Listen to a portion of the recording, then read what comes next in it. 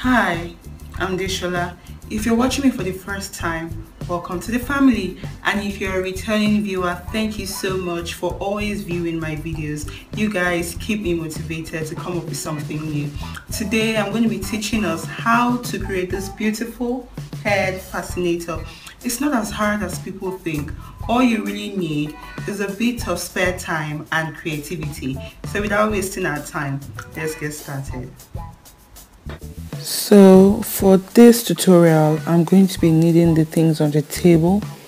First of all, I'll be needing my glue gun, crinoline, that's what that net is called, glue, pearls, feathers, I love feathers, Alice band, scissors, then we have the tape roll, the thread and needle. So for the sake of this tutorial, I'll be making use of 2 yards of crinoline. So right now I'm measuring 18 inches, doubling that I cut out 36 inches. That's 1 yard. But to be honest, I was just playing around. I had no specific measurements in mind at the initial stage. I was just playing around with it, and then I realized that okay, 36 inches was going to be too big. The bow was going to be too big and dramatic, so I decided to reduce it. Okay, so I've reduced it to 28 inches, and the excess that I cut off from the 36 is that little piece you're looking at over there. So now I'm going to be overlapping the edges at the middle to form a bow, just like you're seeing now. Okay, so let's leave that aside for a while. Now I'm going to cut half of 28 inches, which is 14 inches. Imagine you're creating a half bow instead of a full bow. So I'm going to cut that.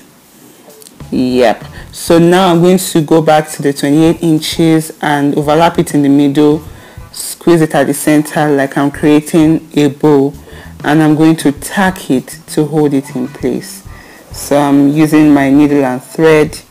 The thread is doubled, so it's thicker than usual, and I'm just going to sew it a couple of times just to secure the bow.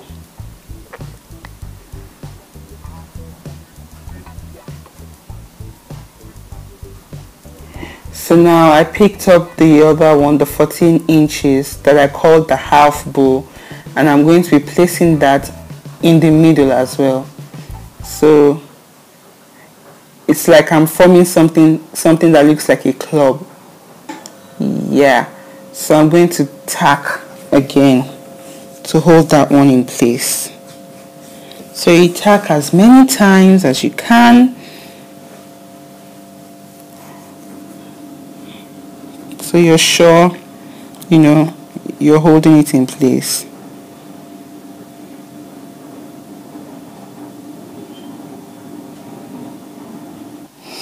Okay, so we're all done with that. This little piece is about 7 inches or 7.5 inches. Is the leftover from the 1 yard I reduced earlier. So now you're going to fold it into 2 and then roll it about the edge to form a rose. If you watch my previous video on how to create a turban cap, you would be able to form a rose. But I think by watching what I'm doing here, you will understand the whole process. So you're going to tack it at the edge. Remember that crinoline unravels easily, so you have to be careful and you also have to be fast. And don't worry if your hand or your fingers ache in the process of doing this. I was experiencing the same thing the whole time. But make sure that you don't let it go. If not, it's going to unravel. Okay, so we're done tacking. So remember to tie it.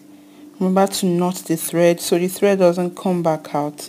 Okay, so I've done that now.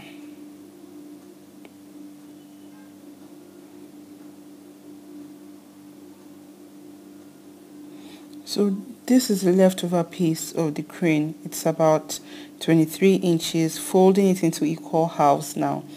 I'm going to repeat the same process. This one now is going to be like 11.5 to 12 inches. Is bigger. Is the resulting rose is going to be bigger than the first one I created, but with the same process, I'm going to form a rose with the remaining 2 pieces of crinoline that I have left.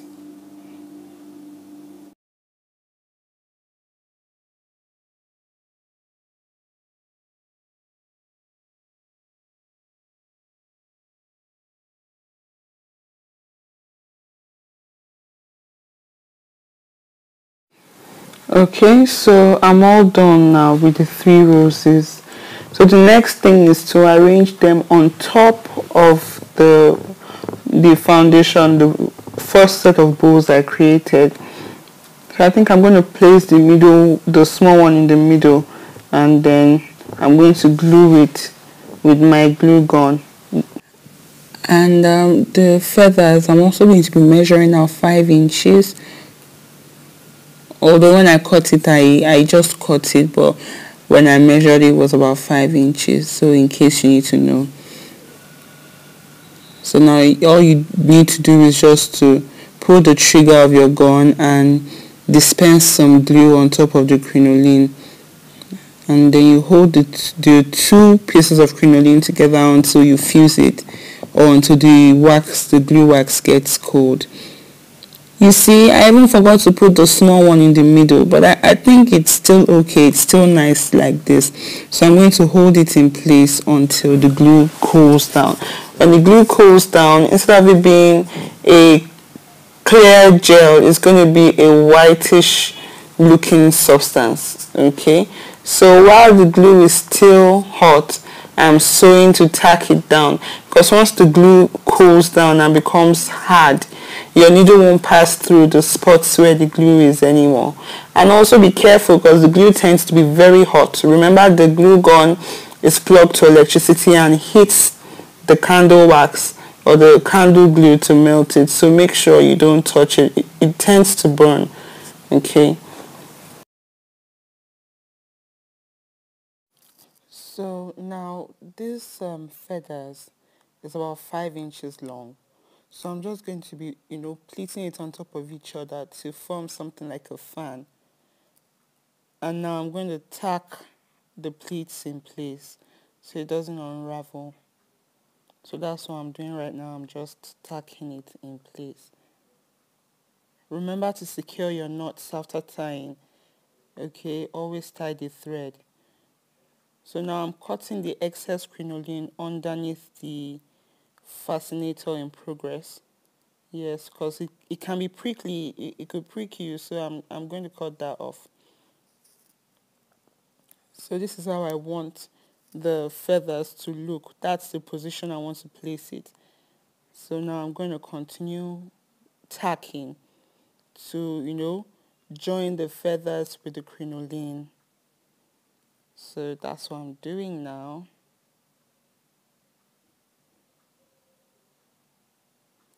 Yeah. So I'm going to be using the glue gun just for extra security, to hold the feathers in place some more. I don't want it to come out. So after applying the glue, you press a bit and then you tie. Remember to always tie your thread before you cut it. Okay, so now that I have succeeded in tying it, I will go ahead to cut it as close as I can to the knot.